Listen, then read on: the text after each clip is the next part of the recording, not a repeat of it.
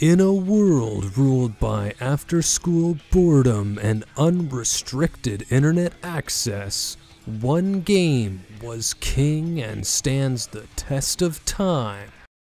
Mech Quest. I am a world before I am a man. I was a creature before I could stand. I remember before I forget.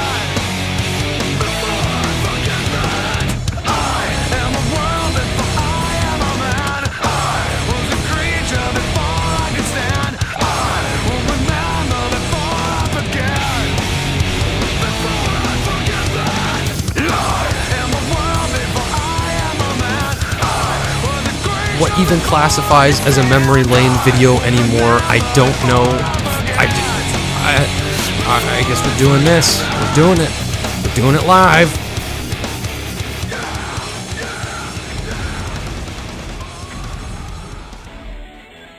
I'm sure this game brings back some fantastic memories for some of you. Created by Studio Atrix Entertainment, these folks were likely responsible for some part of your childhood, putting out all these glorious games. But wait! Before we get any further into the video, I notice you aren't subscribed. Is there something wrong? Why is that? Do you not like me? Is there something wrong with me? Surely not. Subscribe now so you can brag to all your friends about being subbed to me when I only had 25 subs. Wow, so cool. Join the cult. Check out my other content and be sure to share it around if you like it. YouTube seems to hate giving me publicity. Anyways, Mech Quest was released on October 1st, 2007, after some stunning success of games like Dragon Fable and Adventure Quest. So what exactly is Mech Quest?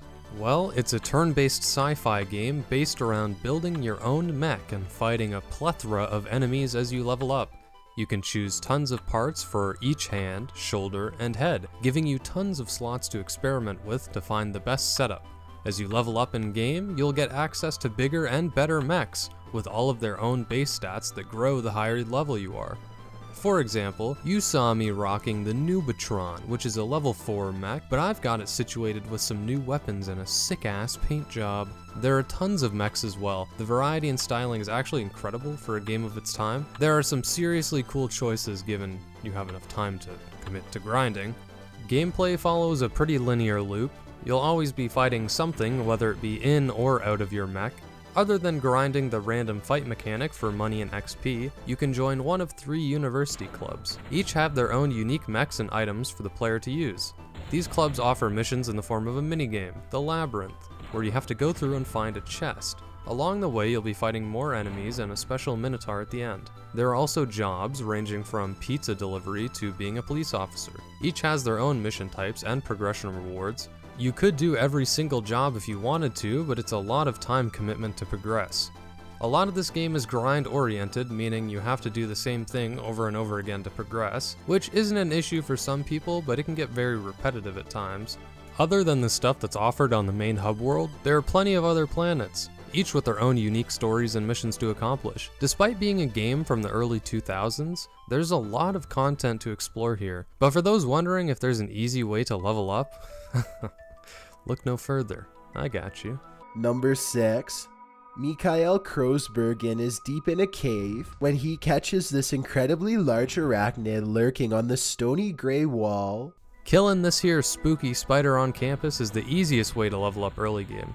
This guy gives you a lot of XP and cash every time you kill him, but if you come here early like me, it's a bit of a chore. Basically, I needed to have an item called Gravitron Enforcer, which reduces enemy accuracy by 40%. Then I needed a head called Smiley Face, which has a small chance to stun on hit. Combine these 2 status effects and it's possible for the spider to not be able to attack for 2 turns, allowing you to get in more damage. Aside from that, you have to pray that the spider boy doesn't use the sticky web stun, and you should be good. Lots of resetting in this fight, but it's easy capital if you can kill him. Aside from grinding, the actual story in this game is, well, I'll be honest, it's a complete mystery to me.